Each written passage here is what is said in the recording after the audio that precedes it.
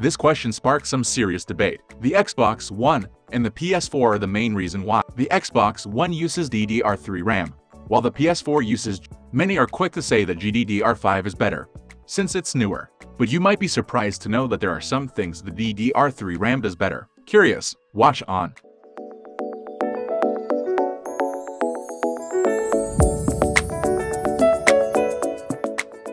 GDDR5 is an abbreviation of Double Data Rate Type 5 Synchronous Graphics Random Access. Quite a mouthful. DDR3 is short for Double Data Rate Type.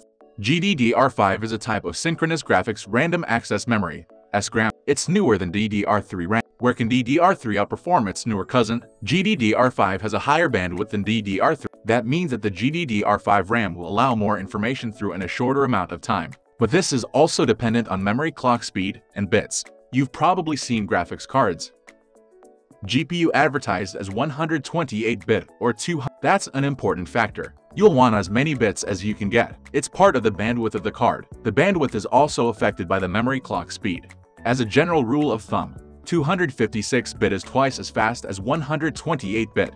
In memory clock speed, 400 mHz is twice faster than 200 mHz. GDDR5 is used in GPU only, whereas DDR3 is used in PC. GDDR5 is ill-suited to many small tasks, and that's where DDR3 performs a little better. GDDR5 isn't optimized for a ton of small memory, but if it's gaming you're after, take the GDDR5 GPU over the DDR3. If GDDR5 RAM is better for gaming, why did Microsoft opt to install DDR3? There's a simple answer. They didn't need to. Yes, you'll have the fanboys raging at each other over why their console is better, but to be honest, both these consoles are amazing. The PS4 is a more impressive offering in terms of hardware, but the Xbox has a lot going on for it. You see, the GPU on the Xbox is a little weaker than the one in the PS4. RAM can hamper the performance of your GPU. The more powerful the GPU, the more important your RAM is.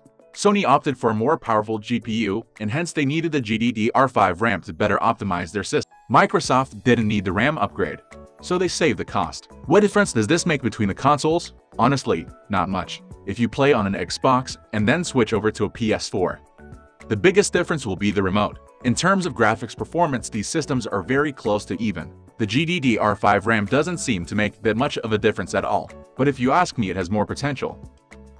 And it's just a matter of time before Xbox will need to adopt it in their consoles, too. We are almost wrapping up. These are the common differences between these two. Hope you like this video. Please comment, share, and subscribe to this channel for more videos.